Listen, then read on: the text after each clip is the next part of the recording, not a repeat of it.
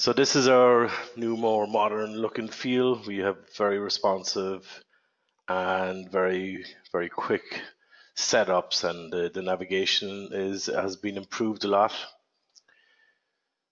This is like a complete transformation from our previous version 6 to this new version 6.5. It's a fully developed cloud solution, so you don't have to worry about installation of software and management of local software.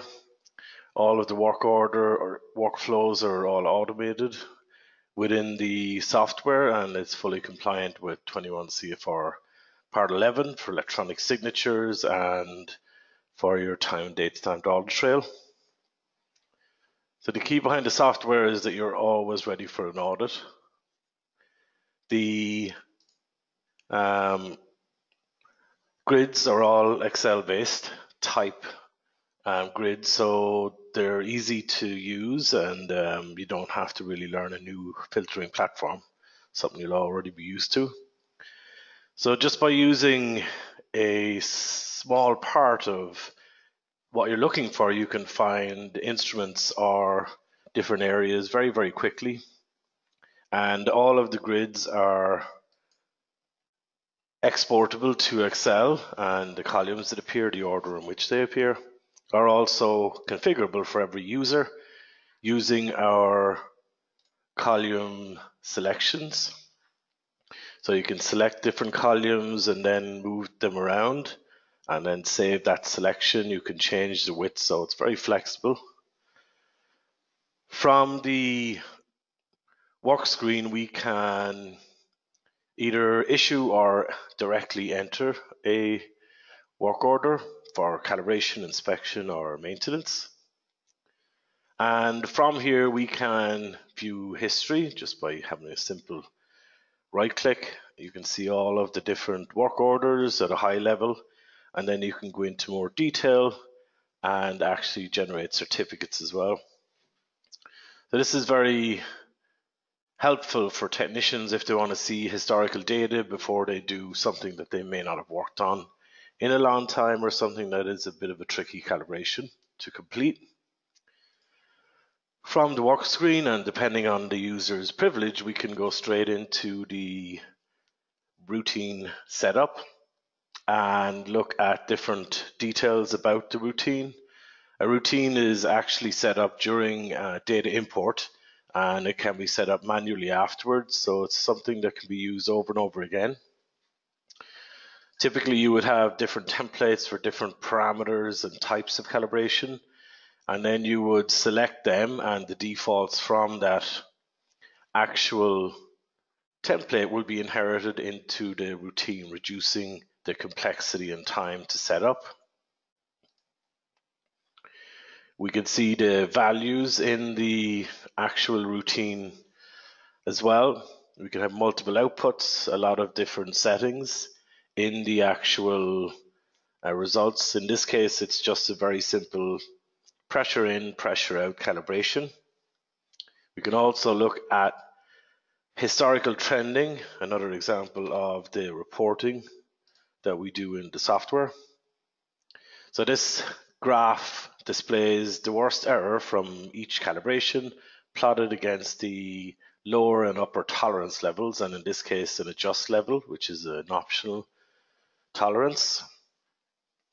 So from this screen, again, just to reduce the workflow and make things go a little bit quicker, we can actually issue or enter work orders directly from the setup, from the work screen, from the issue in bulk, unplanned work request.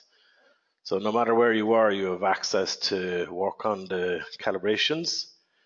In this case, I'm just going to go straight into the entry of a work order. And a work order can be a values related work order, which is a calibration, or it can be a simple inspection or maintenance. And even when you don't have values, you can still associate reference standards. So it's one of the new things in version 6. So the workflow and the work order entry is very simple. You just have to fill out a few mandatory fields. The actual reference that you're using, and this allows us to do a lot of reporting around failed references. So we have a report that we're going to see later on where we can look at all of the calibrations done using a reference, and all of the details of the reference is actually associated to the work order, the current serial number, the certificate number, due date. It's all fully automated within the software. And basically what this means, it's all about audit. It's all about being ready for an audit. So now we're into the values. We have, in this case, two different levels of tolerance. One is the optional, which we call adjust in this case, and all of the titles can be changed. And then we have what we are calling a tolerance level. And this is the actual failure limit. So if I put in a value just above the adjust level, it'll turn amber or orange. And then if I put a value just above the failure limit, it'll stay red. So I have a choice here now. I can either partially enter this work order, in other words, save it in the current state that it's in, do a further investigation, maybe talk to my super valuer or from a service company, my manager or customer. In this case, we're going to do an adjustment, and then we're going to do a full save, and that will allow us to look at the deviation. So I'm going to put a value in that's below the threshold for the adjust level, and also that's below the failure limit. So in this case, I have no red values in my as left, but just to get a better view of how successful my adjustment was, we can give a graph. So this graph plots the as found and as left against each other, and as you can see, the adjustment was not very far, which would indicate that this actual instrument should either be further investigated for possible repair or even replacement. So in a 3-point calibration that we're looking at here, it's very simple, but you could have any number of calibration points, and trying to look at the success of your adjustment is very difficult in that scenario. So this is very helpful to help you with improvements in efficiencies and not putting damaged instruments back in the process. So now I'm going to fully save the work order.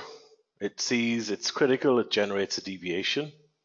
All of the information related to the failure or deviation is automatically inserted into the description field and cannot be edited.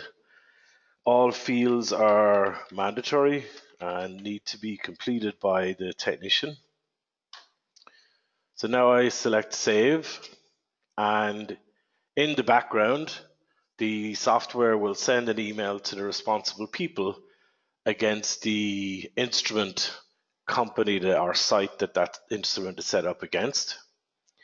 And in the case of the instrument that we just calibrated, the actual responsible person is me. So I'm just having a look on my other screen here, and I can just pull up the example of the actual email that's sent.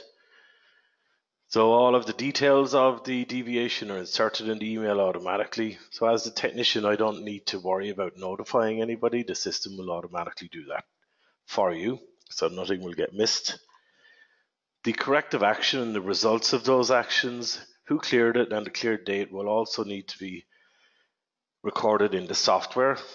Again, this is always ready for an audit, and it's a key design feature of the whole software. So now we are going to look at the reports and KPIs. So from a basic workflow point of view, the instrument is set up and you enter the details of the inspection, maintenance, or calibration. You can have multiple routines against the item. So we can see here we have issue in bulk for doing multiple issuing together. And this is actually quite a cool screen because you can select all of the items that are in the filter list, or just select a small few of the items, issue them to specific users, so it's good for planning. Stuff like that. We can do unplanned, outside, like a regular scheduled. Work request is something that where you can request any work to be done at all. It doesn't need to be a routine. So in the reports, we have our KPIs. The KPIs are generated on the fly.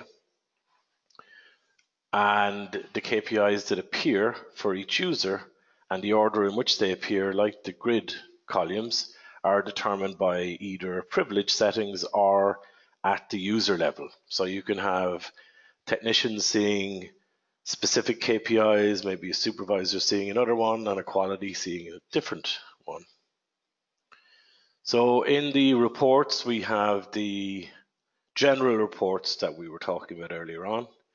In this case, I'm just going to look over a long period of time for a specific actual reference.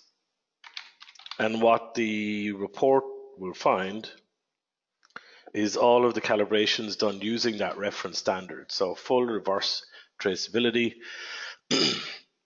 Without a system like CompuCal, you'd literally never be able to do this kind of reporting. You can do it within seconds in the software. And as you can see here, the certificate number actually changed. So all of your reference standards and your normal instruments or plant equipment can be managed within the software. We have many different types of filtering that we can apply. And also we have the other customizable reports. So in the case of the custom Excel reports, it's fairly simple. Select and reorder, and then it generates a customizable Excel export report. So I can save this as a different file name and generate my own report, and all of this comes as standard with the standard software. The SQL report is the next level of customizability, where you can put different formulas and statistical analysis in a very comprehensive script. So it's a little bit more detailed than the custom Excel report, but you get a lot more flexibility. Then we have the email notifications. So as you set up your customizable reports, you can then set up email notifications. So if we look at this one as an example, the monthly due is sent to me and this guy Fred, who's based in Indiana. And you can also put in external email, so what could be your customer, or maybe even you could be sending reports out to your subcontractors. So this email notification has the routines due in the future. It's sent out on the first day of every month. So you can have any level of reporting, any level of email automation. So then we have the Audit Trail. The Audit Trail is a record of all of the different edits and work orders and things that are done within the software. It's what makes the software compliant with 21 CFR Part 11, normally referred to as a time and date stamped audit trail. It also shows the old and the new values, so you can do very, very fast reviews of the softwares. If there's ever an issue that you can't resolve, you can do it within seconds or minutes in the audit trail. And again, this is exportable to Excel, but it cannot be edited. Again, it's a key audit feature. Then we have our interval analysis. And the interval analysis is basically an optimization tool.